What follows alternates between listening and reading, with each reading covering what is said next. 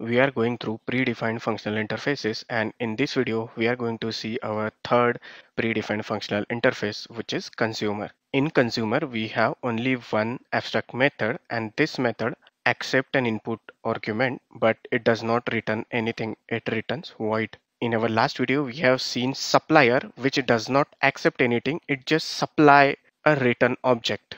Okay, and opposite to that supplier we have here consumer, which does not return anything, it just consume. Okay, that means it takes input argument. And if we define consumer, let's say we have a consumer of employee, that means it takes employee as an input argument and it does not return anything, it just print here. This system.out.print method, the return type of this print method is void, and that's why it's a valid consumer, because it takes an input argument as employee and it returns nothing, it just print to the console. So the important thing to note here in consumer functional interface is that the lambda implementation takes any type of input argument, but it does not return anything, it just consume the input argument. That's why it's called as consumer.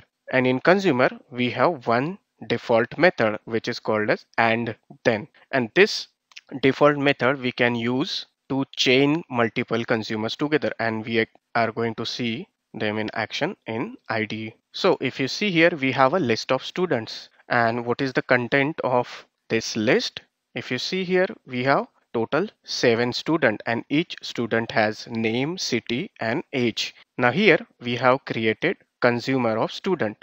When we say consumer of student, that means this consumer is going to take an input argument of student. So yes, it's taking an input argument of student and it is printing to console. Okay, it is not returning anything. If I open this print method, you see here the return type of print method is void. Okay, and similarly we are creating another consumer, which is again the consumer of student. That means it is taking student as an input argument and it is printing the city of a student to the console. Okay, now let's use this first consumer. So what we are doing is we are streaming the elements of student and then we are using for each. So here the important thing to note is this for each method in streams API takes consumer. Okay, so interviewer can ask like which streams API takes consumer as an input argument. Okay, then the answer is for each. Okay, or you may be asked like what is the input parameter type of for each method, then it is a consumer. Okay, so what we are doing is we are streaming the items of student and then for each item we are calling this consumer method. Okay, and if I run this program, then the names of student will be printed.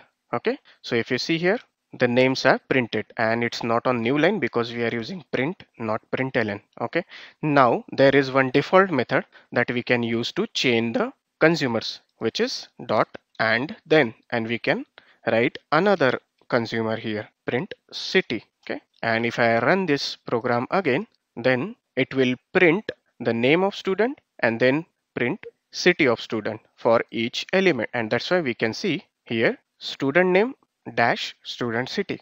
So the important thing to note here about consumer interface is that it takes an input argument of any type, but it does not return anything, or we can say it returns void.